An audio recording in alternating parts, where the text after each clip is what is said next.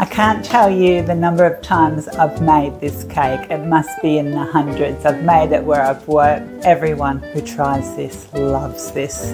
This is my recipe. And it comes from the Food Network. I do things a little differently, and one of the things I do which just takes it to the next level is I finish it with a caramel frosting. It will take you 5 minutes to make this cake. Seriously, it's probably the easiest cake I know, and this is how I do it. Into a bowl, crack 2 eggs, then add 3/4 a cup of neutral tasting oil and whisk the two together until the eggs are emulsified with the oil. This only takes a minute. Add 2 cups of sugar. I typically use either white or brown sugar, and you can also reduce the sugar to 1.5 cups if you prefer it less sweet.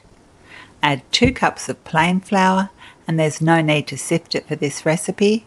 1 teaspoon of bicarb soda, 2 heaped teaspoons of cinnamon, 1 teaspoon of vanilla essence, and 1/2 teaspoon of salt. Stir well until the mixture comes together and it will be very thick. The final ingredient is apples. The recipe calls for 4 cups of peeled chopped apples, but I almost always use a large tin of pie apples instead. They work wonderful in this cake. If you're going for the fresh apple option, I suggest adding another cup or 2 of apples, so 5 to 6 cups of chopped apples. And sometimes I even throw in a couple of peeled and chopped apples together with the pie apples. Grease and line a large cake tin or slice pan and pour in the mixture. Smooth out the top and it's ready to bake.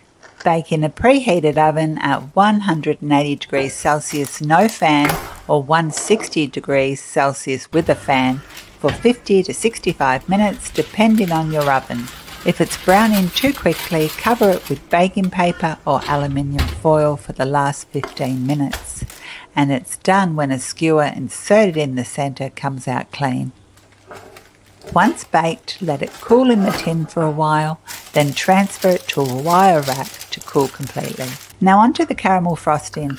Start by placing 1/2 cup of butter in a smaller saucepan over a medium heat. Once it's nearly melted, add 1 cup of brown sugar, stir to dissolve, then bring it to a boil, stirring constantly for about 2 minutes. You'll notice it foaming up and looking a bit like honeycomb. Then carefully add 1/4 cup of milk, stir it in well and bring it back to a boil. This will only take a moment. After that, remove it from the heat and let it cool completely.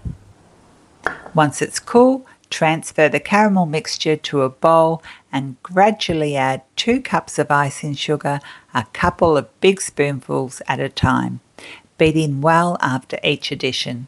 If you're using the lumpy kind of icing sugar, be sure to sift it first to get rid of any hard lumps. When your cake is completely cool, it will be super moist, so handle it gently. Place it on a serving dish and slather the caramel frosting on top. I like to use a knife dipped in hot water to help spread the frosting smoothly. I'm heavy-handed, so there's probably too much frosting on this cake for most people. You can halve the recipe if you prefer a thinner layer, or if you like me and love frosting, you can use this quantity for a thick layer of icing. And what I love about this cake is that you can keep it in the fridge because it is so moist, and I like to cut it up and have it cold and serve it with some whipped cream. It is absolutely delicious.